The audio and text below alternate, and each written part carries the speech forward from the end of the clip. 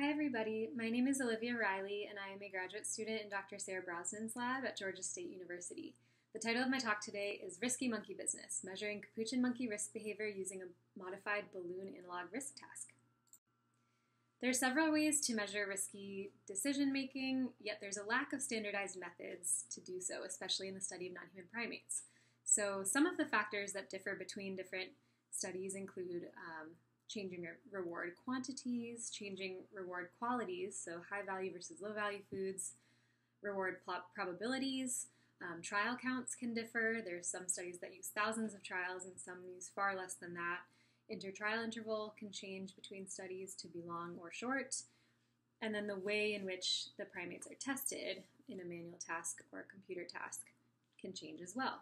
And so the question then becomes, are variation in results due to actual variation in behavior, or is it simply due to variation in methodology? So to find out, we developed a task based on the standardized human risk task, the Balloon Analogue Risk Task. This task has been correlated with human risk behavior, and it's a very simple task. The players just see a balloon on their screen, and then they have the option to either inflate the balloon and earn something like 5 cents per inflation, or they can cash out by clicking the cash out button, and that puts all of the money that they earned in the current trial into a permanent bank, whereas sometimes the balloon will pop while they're inflating it, and when that happens, they lose all of the earnings that they had accrued up until that point in the trial.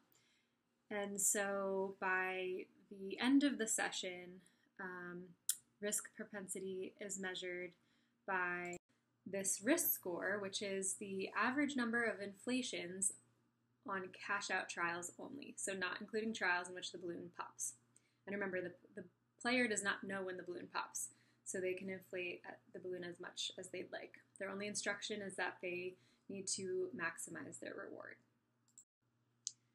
So if a person was playing to maximize their rewards, then in an array of 32 inflations, if a balloon could only be inflated up to 32 times, then the best strategy to most efficiently maximize reward would be to cash out on 16 inflations on average. So for the first trial, there would be, in this example, a 1 in 32 chance of the balloon popping. On the second trial, there would be a 1 in 31 chance, and so on down until the end. And so this is the point at which the player would be maximizing their reward. So we created a modified version of this task to answer the following questions. Do capuchins maximize rewards? We know that humans tend to under-maximize, so we were curious whether capuchins would do the same. Will our modified task be able to capture individual differences in risky decision-making behavior in capuchin monkeys? And then finally, we were curious as to whether the outcome of previous trials impact decision-making on the current trial, because the BART task is set up to be able to make that assessment. So first, we asked human participants to complete both versions of the task, and in the modified task, you'll see that instead of a balloon, there was a yellow rectangle that they had to bring a cursor to collect tokens instead of inflations, and they could use this bright pink cash out button whenever they wanted. Both the original and the modified version were set to have a maximum of 16 inflations or token accruing, so that the ratio is the same for both tasks. And we did indeed find a correlation between the two tasks, so we were confident that the modified version was measuring similar characteristics that the original task did. And so with that, we decided to bring the task over to our capuchin monkeys, where we tested 21 adult capuchins that live at the Georgia State University Language Research Center. And all testing was voluntary for these monkeys. They have extensive training in joystick computer testing, and so they did not need to learn how to use a joystick because they had already known how to do that. They all completed 16 to 20 sessions. Like I said, all testing was voluntary, so some individuals just didn't want to play after 16 sessions. In that phase, they reached their final phase, in which they could accrue as many or as few tokens as they would like, and then be allowed to cash out. So going back to our question, what we found here is that, and this data is showing capuchin monkey data and human data.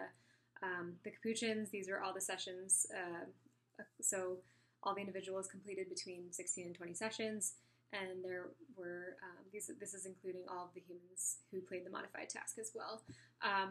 As you can see, there is a lot of variability, but what we find is that humans actually, on average, are maximizing more so than capuchins, who you can see on average are sort of, most of their data points are around the 4 inflation or 4 token mark.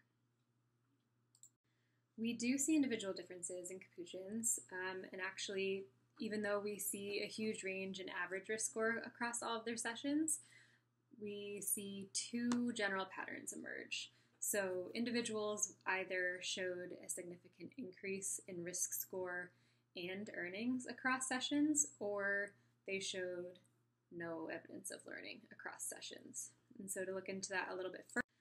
And then we also wanted to know whether the outcome of a previous trial impacted decision-making on the current trial. So in other words, if the previous trial was a popped trial, would the capuchin monkeys then act more or less cautiously on the current trial? And we looked at this in humans as well. And what we found is that capuchins didn't really adjust their behavior based on the previous trial type. So if the previous trial type was a cash-out trial, this is on average the risk score that capuchins had here. Whereas if the previous trial was a popped trial in blue, you can see what the risk score was. And humans as a group showed overall higher risk scores than capuchins, but there was not a significant difference between how they responded to previous trial decision making. So what we learned from this task is that capuchins do behave more cautiously than expected if they were playing to maximize their rewards, and they definitely behaved more cautiously than humans, although they did learn how to increase their earnings significantly over time across 20 sessions. The modified BART also does a really nice job of capturing individual differences between capuchin monkeys, as well as giving us a picture of how the species responds. And prior outcomes don't seem to influence current decision making in this task for capuchin monkeys. With that, I would like to thank my advisor, Dr. Sarah Brosnan, and I would also like to thank the Language Research Center, and thank you for your attention.